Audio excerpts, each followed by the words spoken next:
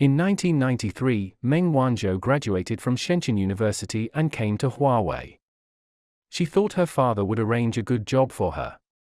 As a result, the founder of Huawei, Ren Zhengfei, asked her to start from the most basic receptionist. Not only was she responsible for the reception, but she and 3 other girls undertook the call of the switchboard and the printing of documents. The work is trivial and hard, and there is little intersection with my father. In 1996, when Huawei participated in the International Communication Exhibition for the first time, Meng Wanzhou went to Moscow with a delegation.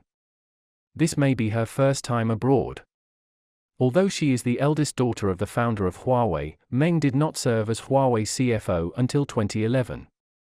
This year, she has worked in Huawei finance for more than 15 years.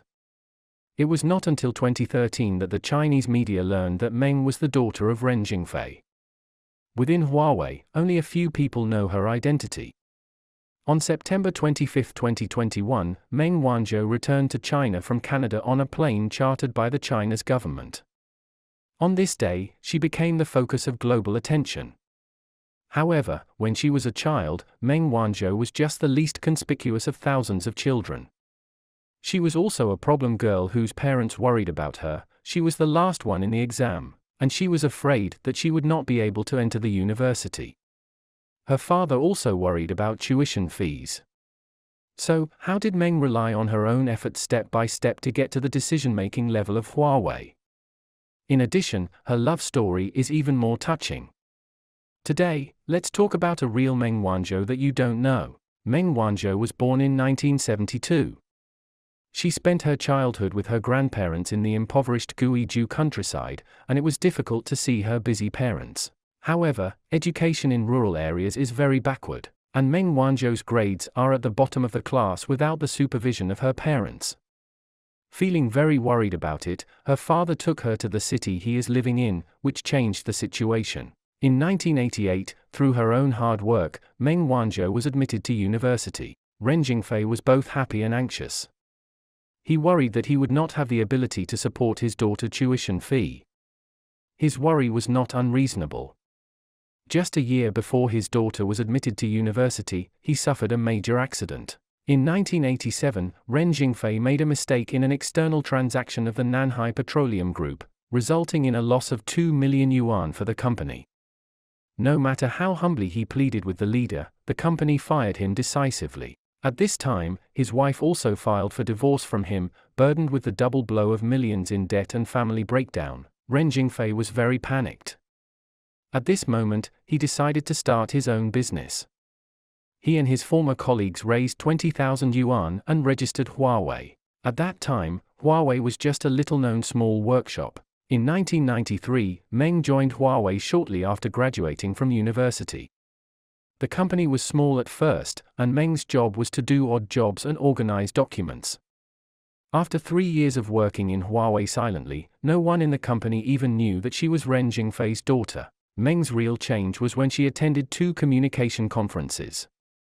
When she went to Beijing to attend a communication conference, she found that Huawei was so trivial. Shocked, she began to make plans silently in her heart. She applied for the East China University of Science and Technology, hoping to improve herself and contribute to Huawei. When a person is determined to change, she is invincible. In 1998, Meng successfully obtained an MBA degree from Shenzhen University of Science and Technology. That is to say, from this moment on, Meng is no longer that dispensable role in Huawei. In Huawei, she is increasingly playing an irreplaceable role. In the operation of Huawei's finance department, she manages it in an orderly manner. In 2003, Meng Wanzhou was responsible for establishing a globally unified Huawei financial organization. In the following years, Meng Wanzhou also led Huawei to establish 5 financial sharing centers. In 2007, Meng Wanzhou served as the person in charge of Huawei's integrated financial service transformation project, and her business level has improved by leaps and bounds. With the strengthening of her ability, the company gave her more authority. She has successively served as Director of Huawei International Accounting Department, Director of Finance Department of Hong Kong Huawei, President of Financial Management Department, president of sales management and capital financing, etc. In 2011, Meng first appeared in the public eye. It was Ren who put her on the list of Huawei's board of directors and served as Huawei CFO. This caused an uproar, and some even said that Ren intentionally handed over the Huawei company to his daughter. Ren vetoed it, and said that he would not hand over the company to his children to inherit. Huawei needs people with core technology, and only by mastering core technology can it lead China's technological development. In 2017, Meng was on the list of China's top 10 outstanding businesswomen, ranking 8th. In 2018, Huawei voted to elect Meng as the vice chairman of Huawei. There is no doubt that Meng has come to where she is today through a little bit of hard work on her own. And Meng was detained in Canada for 1,028 days, and she withstood the assessment during this darkest time. In order to distract herself, she learned oil painting and purified her soul. Perhaps due to the impact of her parents' divorce, Meng's marriage did not go well at first. In 10 years, she married twice, and she gave birth to 3 sons on the first marriage. Meng Wanzhou once affirmed in public that her ex-husband is a qualified father, and she didn't hide her gratitude to her ex-husband at all. Her second marriage was perfect.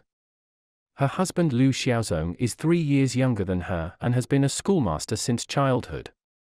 After graduating, he stayed in the United States to obtain a master's degree. After graduating in 1996, he joined a Huawei branch. In 2001, he was sent to Mexico to explore the market, from salesperson to project manager, and then to CFO of the subsidiary. In 2006, Liu Xiaozong resigned to start his own business, started investing, and established Chongqing Depu Foreign Language School. On the list of shareholders of Chongqing Jiazhong Investment, he holds 40% of the shares. In February 2007, 35-year-old Meng Wanzhou married 31-year-old Liu Xiaozong in Hong Kong. Now the two have walked hand in hand for 13 years and gave birth to a lively and lovely daughter. In December 2018, Meng Wanzhou was detained at the behest of the United States when she was transiting a plane in Canada and faced life imprisonment. Liu Xiaozong made a decisive decision after learning about it and flew to Canada immediately. He urgently sold his real estate in Canada to raise his wife's bail. He knew that his wife was a workaholic and the time of detention must be very difficult. So he contacted a doctoral program at a local business school. When applying for bail, Meng Wanzhou emphasized, "If I am released, I just want to stay with my husband and daughter. I haven't read a good book for several years." On September 25, 2021, Meng finally came home. At Shenzhen Airport, Meng Wanzhou had just walked out of the airport.